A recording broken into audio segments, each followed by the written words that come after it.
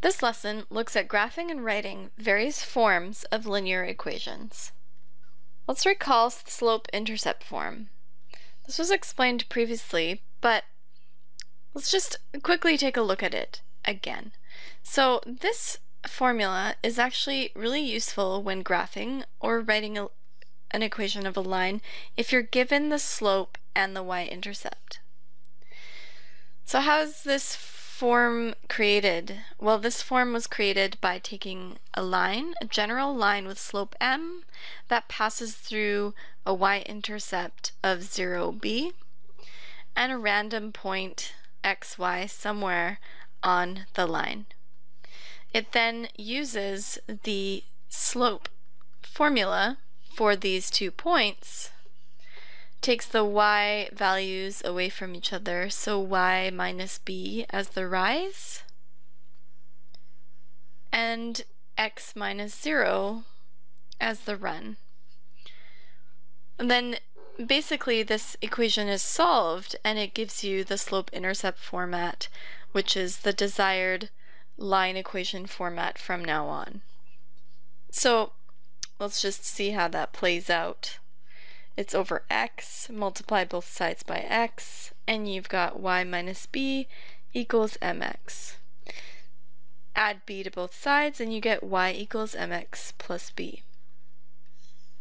So this just confirms and reconfirms for you that m is the slope and b represents the y value of the y-intercept. So let's take a look at an example that uses slope-intercept form.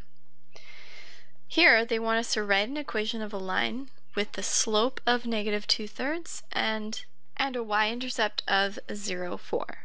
So we know that the slope-intercept form is y equals mx plus b.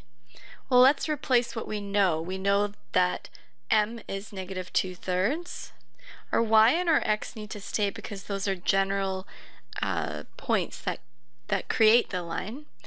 And we also know the y-intercept, so right away we could plug in b as being 4. And so we've got our line equation. Now we can graph it based on this equation. Recall that slope is rise over run, and that if your rise is positive, that means up, negative means down, run, positive means right, and negative means left. So if you have a negative, place it in one place, not both, and read it that way. So in this case, this is down 2 with a negative 2 on top, and right 3 with the positive 3 in the bottom. But we need it to attach that somewhere, and the only place we can attach it to is the y-intercept that we know. So we know that 0, 4 is an initial point. We know it's there for sure. If we plug in 0 for x, we get 4 for y, so it works. And then we can follow the slope as down 2 over 3, down 2 over 3, or up to left 3. Either way, we get this line here. Next up, we've got slope point form, which looks like this. But why does it look like that? Well, let's first consider how it's built, and then we'll go back and discuss how to use it. So first off, let's consider a random line with a random point xy again, but then a particular point x1, y1 that is specific, and slope m. So we're doing the exact same thing as before, but instead of defining it by the y-intercept, we're defining it by a particular point. And this is very useful when we're given a slope and a point or 2 points. So if you don't have the y-intercept, this is basically the one that you'll need to use. So let's again use the slope formula and see what happens. So the slope formula would give us y minus y1 over x minus x1. Now if you see these and solve these and try to solve it for y, or actually just try to rearrange it, you'll directly get to this. So if we multiply both sides by the denominator, we'll just get the slope point form. So let's just see that happen here. Multiply both sides by the denominator of x minus x1. We're just algebraically rewriting it so that there's no fraction left. We get mx minus x1 equals, and these factors canceled out. So you can see that algebraically this slope point formula actually is just a reiteration of the slope formula. However, it's extremely useful if you want to write a line equation or graph something that's given to you with a slope and a point, hence slope point. So let's take a look at an example here. Write an equation of a line with slope negative 1/2 that passes through this point. So instead of a y-intercept, we have a point.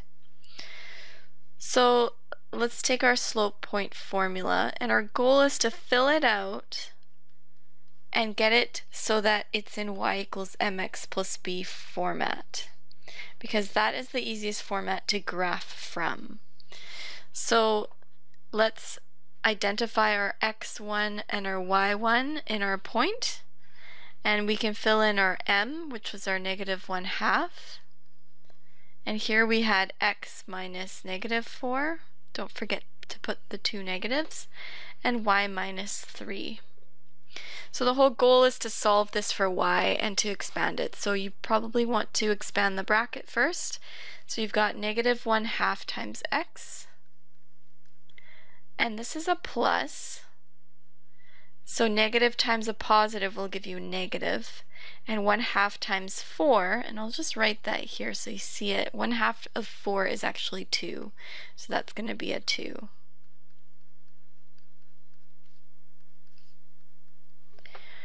And here we had y minus 3 the whole time, but now we want to add 3 to both sides to get y by itself, giving us negative 1/2 x. Negative 2 plus 3 is plus 1. So in this fashion, we actually see what our y-intercept is, as well as what our slope is, and that allows us to graph it. So this is the line equation answer. And then here, to graph it, we start at 1, and we can travel down 1, right 2, as previously explained. Or up 1, left 2.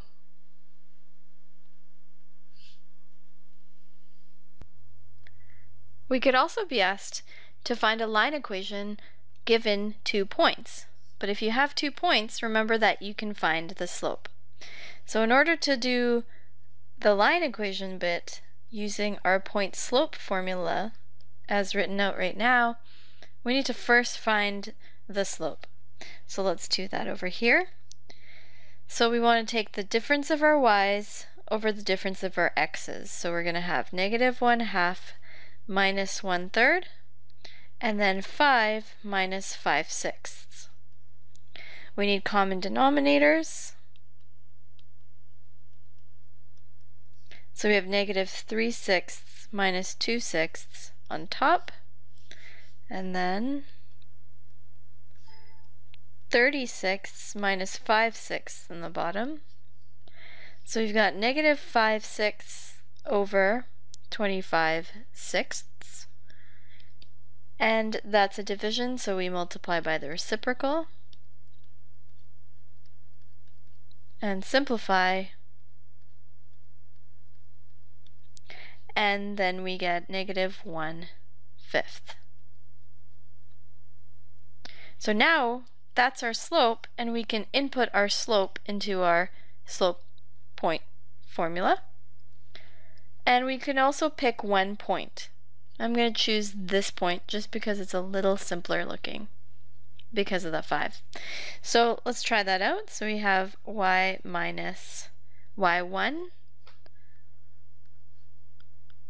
So that's y minus negative 1/2 is equal to negative 1/5 times x minus positive 5.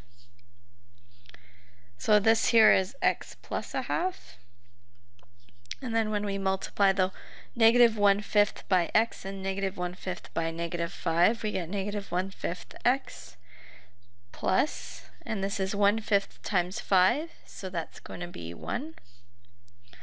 And then we can subtract our half from both sides, giving us y equals negative 1/5 x plus a half. So here's our line equation written in our slope-intercept form.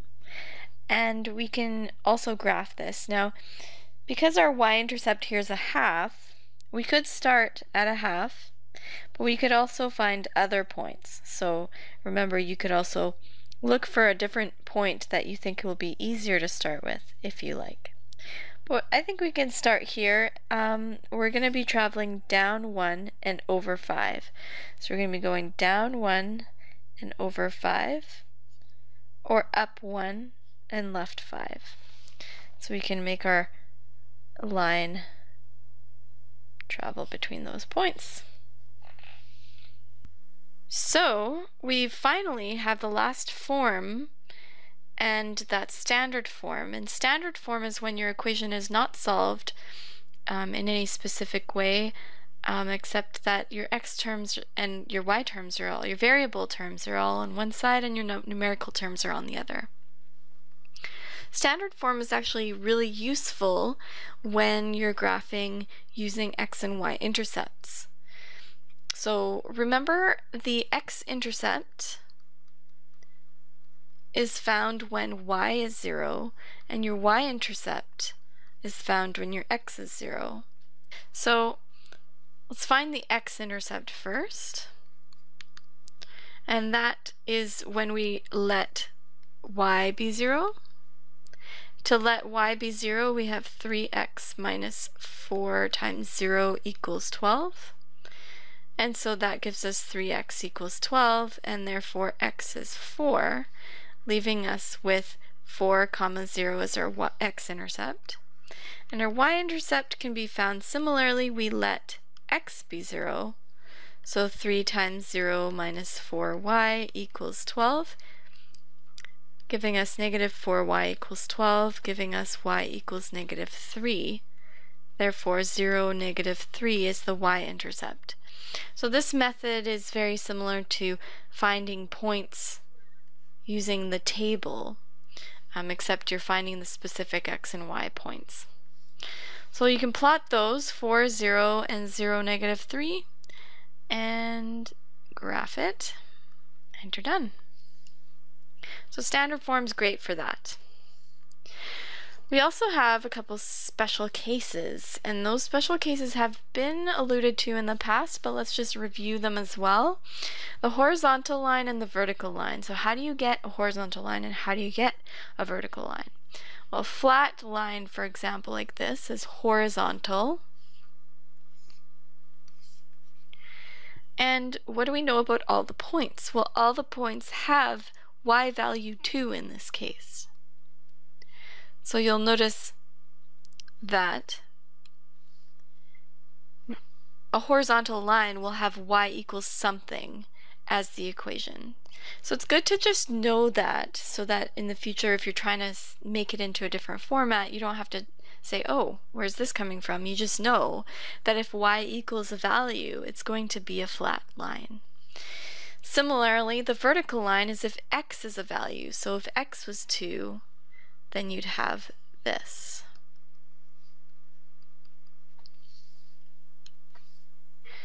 So here are a couple examples for special case forms. Say you had, write the equation of a line that has an undefined slope, and recall that the undefined slope is a vertical line and the horizontal line has a 0 slope.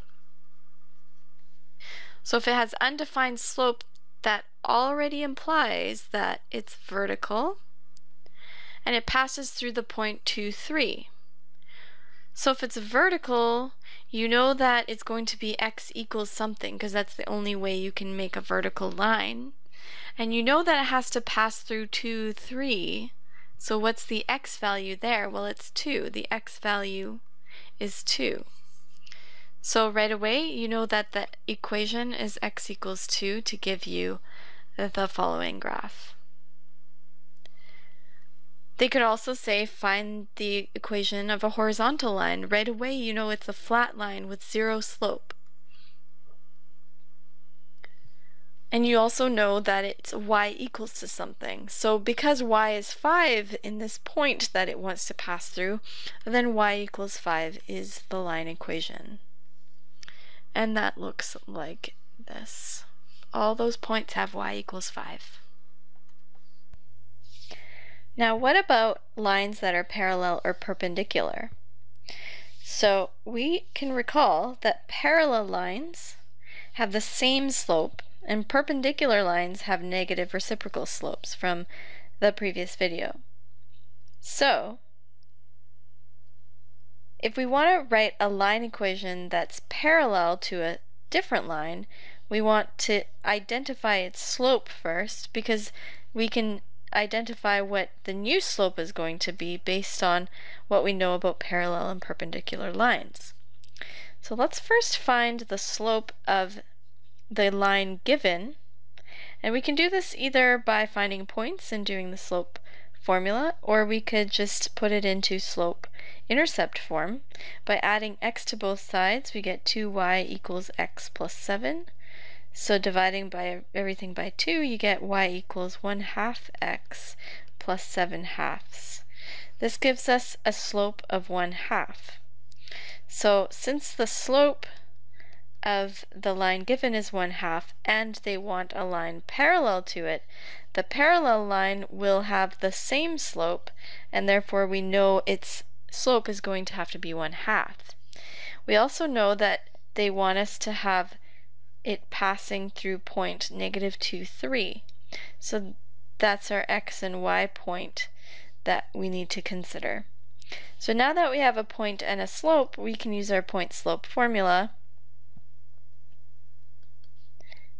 and finish it off.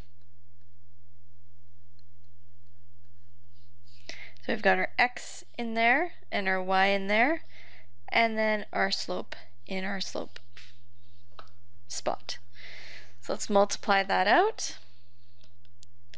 We get 1/2 x, and this is a plus 2, so plus half times 2 is 1. Add the 3 to both sides, and you get y equals 1/2 x plus 4. So now we have a line equation that is parallel to this line, but it passes through the specified point.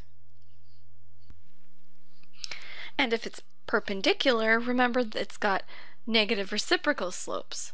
So if this is your line equation and they want you to find a perpendicular line to it, we need to first convert our slope and then do the same as we did before.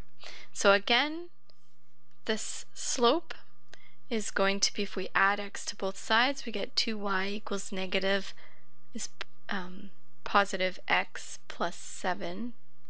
Divide everything by 2. Again, this is the same equation, so we get the slope being 1/2, except they want a perpendicular line. So remember, we need to convert it so that it's perpendicular, so the perpendicular slope is going to be the negative reciprocal, so -2/1, or -2, and the point being -2, 3. So again, let's go ahead and put our x1, y1 into our point slope formula, which comes from the slope formula, which comes from rise over run, minus -2. So solve that, that's a plus, multiply that out, y minus 3 equals -2x, plus 2 times -2 is -4. Add 3 to both sides, and you get y equals -2x minus 1 as your final answer.